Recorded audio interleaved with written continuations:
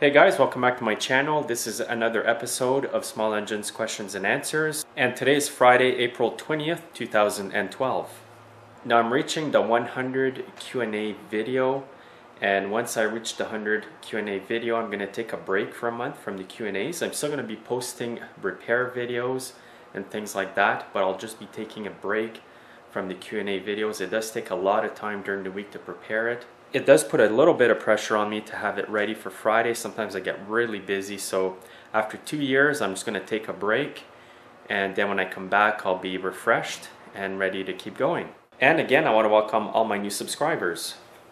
So the first question for today is, somebody took apart the carburetor from their weed eater. They found that the screen inside the carburetor was plugged, so they removed the screen completely. Now the weed eater runs good, and are wondering if they should get a new screen or just leave it without the screen. Well, the answer to that is you should replace the screen or clean the one that you have. If you keep running it without the screen, you could end up blocking little passages inside the carburetor that are impossible to clean. What I'm going to do now is show you a carburetor so you know exactly the screen that I'm talking about. Now here's a 2-cycle carburetor, and the screen I'm talking about is right here. What this screen does is it filters out any dirt before it reaches the needle valve on this side of the carb. So you want to make sure that you put it back in there. It's there for a reason. Now if you buy a complete repair kit, it's going to have the screen included in it along with the diaphragms. And again, I can't stress how important it is to have that screen in there in your carburetor. Now while I've got this little carburetor in my hands and showing it to you, I just thought about a question that I often get. And the question is, where is the idle screw located on my carburetor? There's 3 screws and I'm not sure which one it is. Well, it's the big screw on top over here. This screw here does not affect the air-fuel mixture of your carburetor. All it does is adjust the idle speed of your chainsaw or grass trimmer or whatever other equipment you're using with a carburetor like this. So don't worry, if you play with this screw, you're not messing up the adjustment of the carburetor. If you turn it in, your engine's going to idle faster. If you turn it out, it's going to idle slower. So always look for this screw. If you're not sure, take the cover off your equipment and look at the carburetor to make sure that the screw does not go inside the carburetor. These are the 2 screws over here to adjust the carburetor. In my next question today, YouTuber tells me he's got a Stihl MS250 chainsaw and the bar is not getting any oil. Well, the first thing you should check are the oiler holes on the bar itself. Sometimes they get clogged and the oil cannot get through to the bar and chain. Here's an older bar from a Stihl chainsaw, and the oiler hole I'm talking about is right here. And you'll notice there's one on each side, and sometimes they get clogged up with sawdust and the oil cannot penetrate to go over here and lube the chain and bar. So always check this first before you do any other repairs on your chainsaw. Now sometimes you may still not be getting oil to your bar and chain after cleaning the bar. So what you would need to do in that case is check the oil line and also the oil pump. Here's an actual oil line from a Stihl MS250, and what I've noticed that happens sometimes on these chainsaws is inside the fuel tank the line's going to kink like this. The weight of the filter will just kink the line and then the oil cannot get through. In that case, the best thing to do is to replace the oil line itself. And the part number for that is 1123-647-9400. It's fairly cheap to replace. Sometimes it will only kink over like this when the chainsaw is in a certain position, so it may be hard to tell. Now if you don't have much money, then you should replace this before the oil pump because it's significantly cheaper.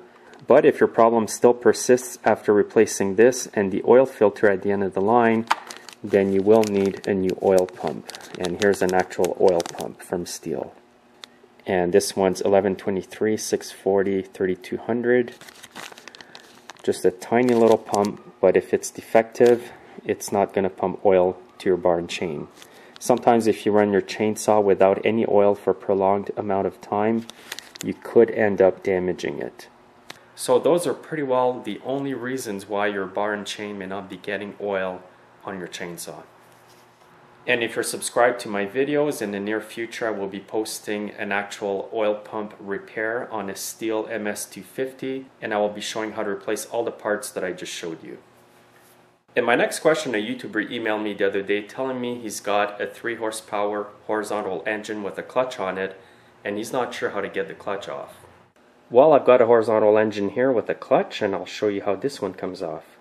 What you need to do to remove this clutch is remove the set screw over here, and usually what you need for that is an Allen wrench. So you just reach down, loosen this little bolt, you don't have to take it all off, and then your clutch will come right off. Sometimes you may have more than one set screw, so you want to turn it all around and make sure that there's no other screws to be removed. This one here is just a blank hole, so all there is just one on this clutch. And that's it. And you may want to pry the clutch with 2 screwdrivers, one on each side, if it's hard to get off. Sometimes they get rusted and they're really hard to get off the shaft. You can also spray some penetrating oil where the set screw is, and also on the shaft right here a few days before you do it if it's really hard to get off, and that should help. Now my next question is one that I often get, and sometimes people email me telling me that their chainsaw or their weed eater will only run on the choke or only run with the gas or quick start that they spray in the carburetor. So they're wondering what could be the problem. Well, what you could do is try adjusting the carburetor first. You would want to turn out the low and H screw a little bit. That will give it a bit more fuel. You want to try it out like that first. That may cure the problem. If not, then what you need to do is replace the carburetor kit.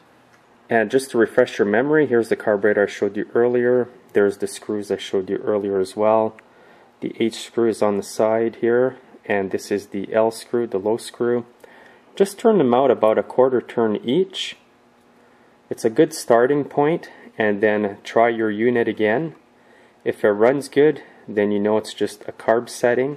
And if it still doesn't run, then turn them out another quarter to a half a turn, and hopefully that will do it for you. If it still doesn't run, then just do like I told you, is replace the carburetor kit inside the carburetor.